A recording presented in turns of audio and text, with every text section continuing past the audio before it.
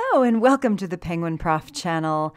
In today's episode, I'd like to talk about how to approach endocrinology for your physiology classes as well as for a lot of medical exams. We are going to get through this table in a way that makes sense so you don't have to memorize it because you're going to need it, guys, for all of these exams and a whole lot more.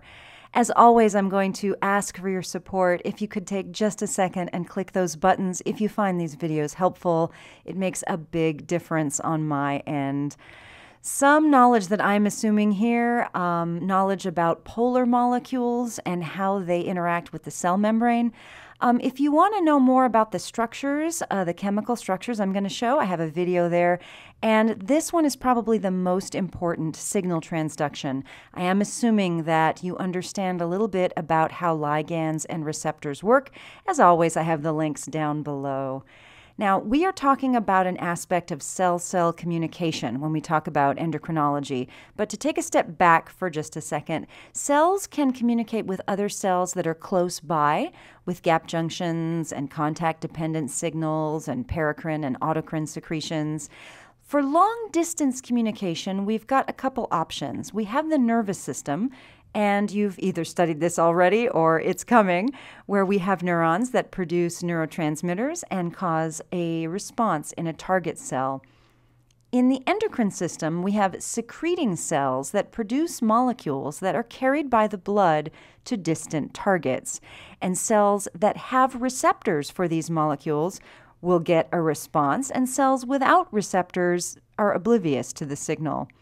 Neurons play this game too, by the way, and neurons can secrete molecules that go directly into the blood, endocrine style. And same kind of response. If the target cells have receptors for those molecules, then you get a response, and cells that do not have receptors don't. Now, the question that I want to address in this video has to do with how hormones do their thing. In a traditional anatomy approach, you end up having to memorize all of this stuff, and it really is a nightmare. I propose that a chemical classification is going to be much easier when we start talking about the function of these things. And when you talk about chemical classifications, there are only 3 categories that we have to worry about. Now, I don't know about you, but 3 is a lot more manageable. So we're going to talk about all 3 categories and answer these kinds of questions. These are very typical questions that you're going to see on a lot of exams. There is only one fundamental question that you need to know the answer to when you are approaching things like this. And that big question is, what kind of ligand is it? Is it polar? That is, does it fear lipids? Or is it nonpolar? Does it love lipids?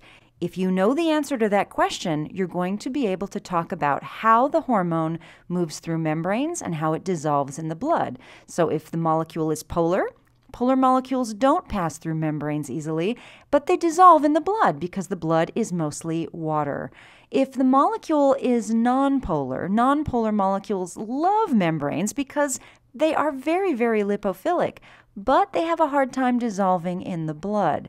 And ladies and gentlemen, that is it. If you know what kind of ligand it is in terms of polarity, you're going to be able to very easily predict all kinds of things about the hormone's behavior. So here's a simplified view. We're going to look at polar and nonpolar ligands, and then we're going to look at the 3 different categories of hormones, which are just different examples of these 2.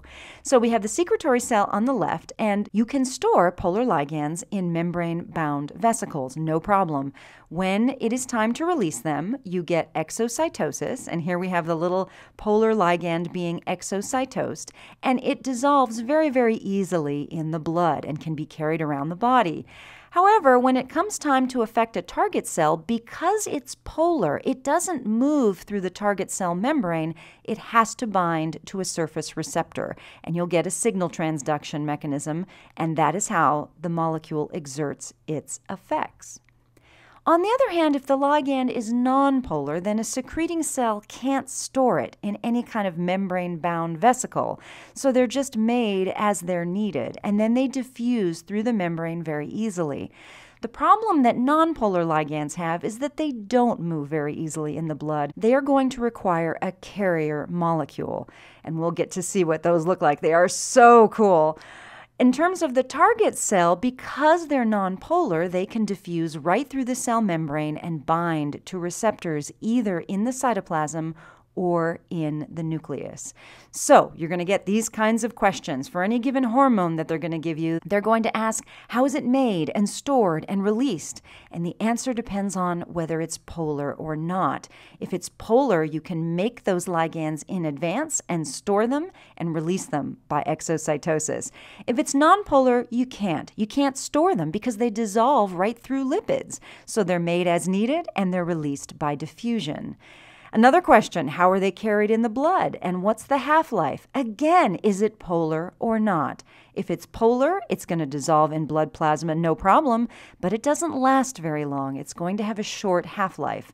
If it's nonpolar, it requires transport molecules and it will have a longer half-life. It's almost like those transport molecules protect the ligand from degradation. You're going to have to know how the hormone enters target cells and where the receptors are. Again, if it's polar, then it can't enter the cell directly. It's going to have to bind to a surface receptor. If it's nonpolar, it enters the cell easily and will bind to either cytosolic or nuclear receptors. What's the cellular response and the lag time? Again, is it polar or not? If it's polar, usually the hormone will cause modifications of existing proteins. Signal transduction mechanisms usually do that. If it's nonpolar, usually you're going to look at induction of new proteins in the target cell, and that takes a lot longer. So you're going to have a higher lag time.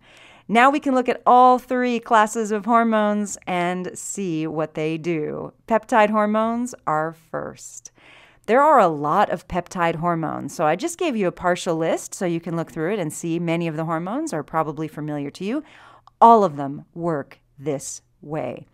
All peptide hormones are polar, so they cannot pass through membranes. They will require signal transduction, but they dissolve very easily in the blood. And hopefully now this makes some sense. Peptide hormones are made in advance. They're released by exocytosis. They dissolve in the plasma.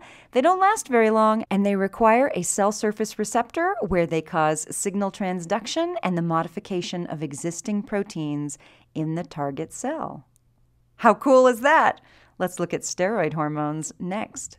Steroid hormones are all made from cholesterol, and they have a lot of roles in the body. And I'm showing a biosynthesis pathway just so you can see some of the steroids and how they're interconverted one with another. Steroid hormones are non-polar, so they pass very easily through membranes, but they do not dissolve in the blood. They're going to require carrier molecules. Now, I want to show you some of these carriers because they are really interesting, and I think it'll give you a sense of how steroid hormones sort of are in the body. These protein carriers include SHBG. These are sex hormone binding globulins, and they are found, interestingly enough, in all vertebrates other than birds. That's interesting. We also have transcortin, which transports progesterone, cortisol, and other corticosteroids. And steroid hormones, as a result of being, in a sense, protected by these molecules, they have a very long half-life. And I want to take a minute and show you what some of these molecules look like because they are so cool. So let's take a look. All right, these images were generated by PDB, that's the protein database, and I have the unique identifier at the bottom. So you can go and play with this yourself. So what you're looking at are the two subunits of SHBG. And what we're going to see, I'm going to stop rotating it, and here with the white arrows, you can see the estradiol.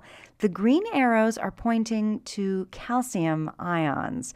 And you can really see there's the estradiol again in a different view. And I hope you can see how protected that steroid hormone is. Let's look at just one subunit so you can see it a little bit better. So here's the estradiol kind of hidden inside. It really is like a protective barrier that allows this thing to be dissolvable in blood plasma. Let's rotate it a little bit. Gosh, that's so cool. Look how protected that thing is. Also neat that you can see that calcium ion and how that affects the shape of the entire structure. I think this is just amazing to really see how cool these things are. There's the estradiol one more time and the calcium ion. Okay, that is just so awesome. So now when you see these little cartoons and you see steroid hormones in the blood in these little boats, now you have a sense of what it really looks like. Now, steroids can move right through the target cell membrane, and they bind generally to receptors in the cytoplasm or in the nucleus. So let's go ahead and fill out our table, and you can see that gosh, it's because they're nonpolar. They're made when they're needed. They are released by diffusion. They need those carrier proteins to be transported in the blood.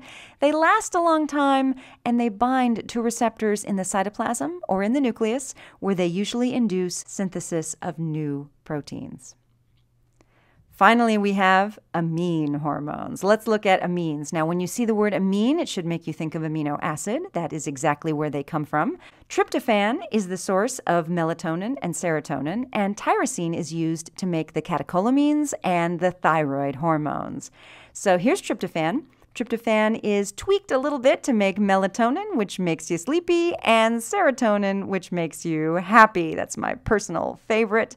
Here's some biosynthesis pathways, just in case you are curious and you want to see how similar some of these structures are. Here's a little simplified view. Tyrosine is converted to the catecholamines in neural tissue: dopamine, epinephrine, and norepinephrine. Now, how these amines work is based on their polarity. So they're polar, they can't pass through membranes, but they dissolve easily in the blood. Do you see the pattern here? Yes. They're made in advance and stored. They're released by exocytosis, where they can dissolve very easily in the plasma. They don't last very long, and they require cell surface receptors and signal transduction mechanisms to exert their effects. The last group, these are also amines, but thyroid hormones we treat separately because they are a little bit different. So T3 and T4, we're talking about molecules that mainly regulate metabolism. They're synthesized like peptide hormones, but they behave like steroids once they're released. So this is kind of strange. Tyrosine is converted to T4, which is then converted to T3. Now, students always ask me about the T4 and T3. The numbers are just, check it out, the number of iodine atoms in the molecule. See, the structures actually help you. Just how many iodine atoms there are. Now, what's interesting about thyroid hormones is that they're made in advance because the precursors are polar, so they can be stored in vesicles.